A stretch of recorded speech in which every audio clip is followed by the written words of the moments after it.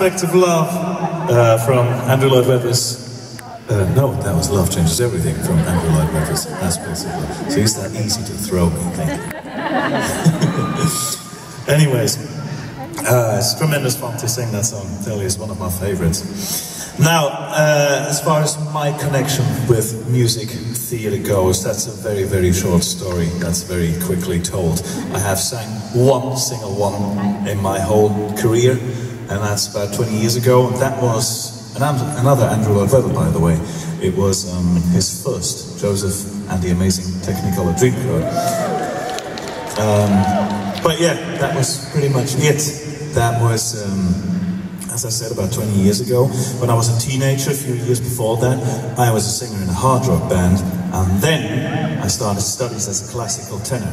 So I kind of went from one side of the musical spectrum all the way to the other, and everything in between just got completely lost.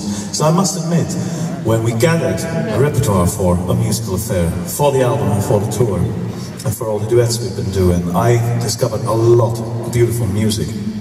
And what appeals to me personally most are the great classics from the 50s and the 60s, such as South Pacific, Camelot, Carousel. Very, very beautiful music, very beautiful melodies, lush orchestrations, very clever romantic lyrics. We've sang a few of these songs already tonight, and our next song is from that era as well. However, the musical it originates from is not very well known at all. It's been written not far from here, actually, in Nottingham in the mid-50s, and it comes from a musical called The Roar of the Grease Paint, The Smell of the Crowd. That's what I thought when I heard it first.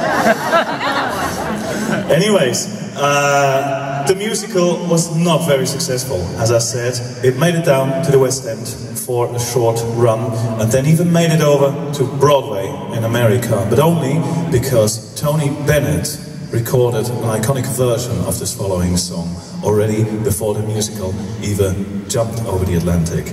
So we're gonna sing for you tonight here our little El Divo version. It's gonna be in Spanish. I hope you'll enjoy it. The song is called Who Can I Turn To? Thank you.